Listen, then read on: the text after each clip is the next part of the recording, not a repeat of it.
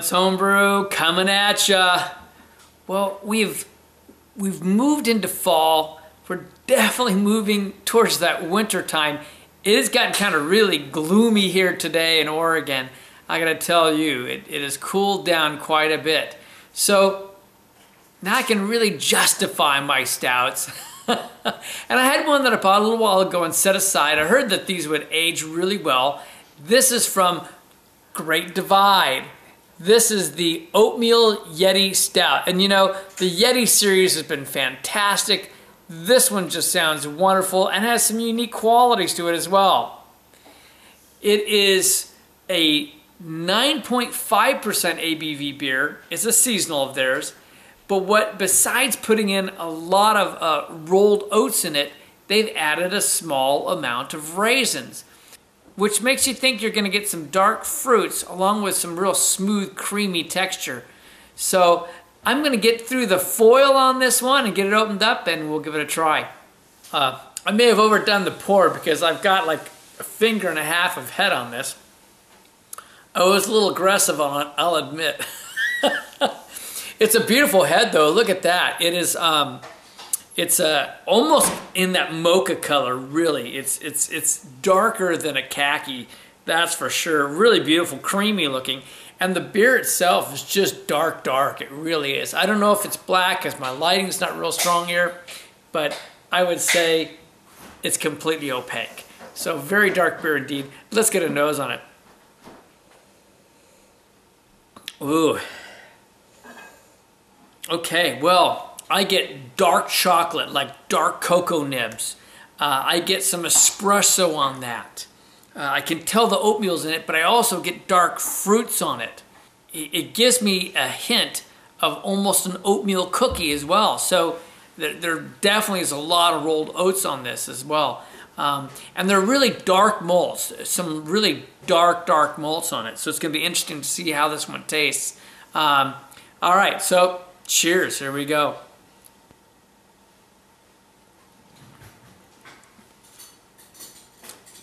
Oh, that's nice.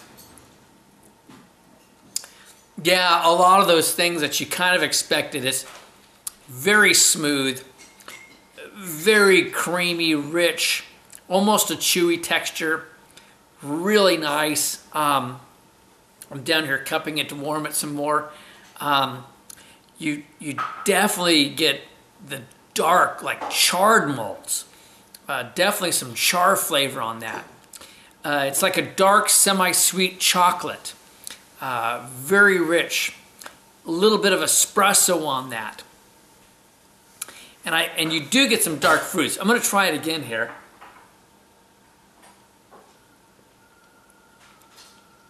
Wow. It's almost viscous. I mean, it's not quite that thick, but this is a full body for sure. I mean, it has some qualities of a sauce almost, you know, a thin sauce. You do get some hop bite though. There is some hop bitterness on the backside particularly, but it is definitely there. It builds a little bit in the mouth. And I think that adds to creating that like dark char type flavor. But not unpleasant at all. I mean, this is really nice. I think there's even like a hint of vanilla. Kind of gives me that impression. It might not be there, but hey, but it does give me that impression, I'll tell you. Yeah, the raisins add to it. I think it adds some sweetness. Kind of like dark fruit. It doesn't come off real strong, but it gives it a little bit of unique sweetness as well. If it wasn't for that bitterness that gives it that dark char taste, you could almost go towards like in the aroma towards that chocolate oatmeal cookie, something I love. I'm hinting right now to my wife. That sounds really good. And it has molasses in it. I was trying to pick up some of these other flavors. There's some molasses notes in there and just the slightest hint of anise as well. All right, I'm going to take a little time with this one and come back. This is drinking really nice. I let this warm up quite a bit. I'm by a fireplace here. Use that to my advantage. And it's just even more creamy, more full flavor. coating the mouth, more of that chewy texture. Very, very rich. All the description I gave you earlier apply. I'm enjoying it. My wife says it's not anise, it's anise. I've been pronouncing that wrong. But let me tell you, this is one rich, fantastic beer. I'm inclined to get myself some ice cream and pour some of this over the top, maybe add some brandy in. I mean, it just sounds like this could become a one dessert float or beer kind of a thing. I might try it. I think I will. Anyway, all right, let's get on to rating. The char is a little stronger than I would like it to be, but it's a very, very good stout. It's in the excellent category, I've got to say, because the texture on it, how thick and rich it is, it's just very good. I think that this could be one that could improve with age. I think as an Imperial Stout, I'm going to give this one a 93. Yeah, overall it's kind of tough, you know.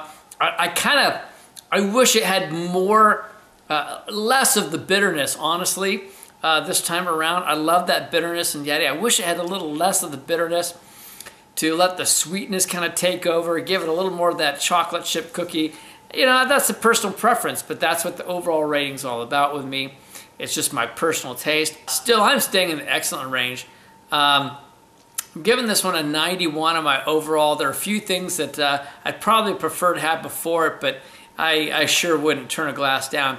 And I would encourage anyone to maybe pick up some bottles if you can still find it and set some aside, because I think this would age well. I think as it mellows and the hops mellow down, the bitterness will subside, and just like those flavors I'm describing will become stronger. So anyway, wow, from Clement's Homebrew, life is too short to drink cheap beer, and I will see you in the next Fireside Beer Review. See ya.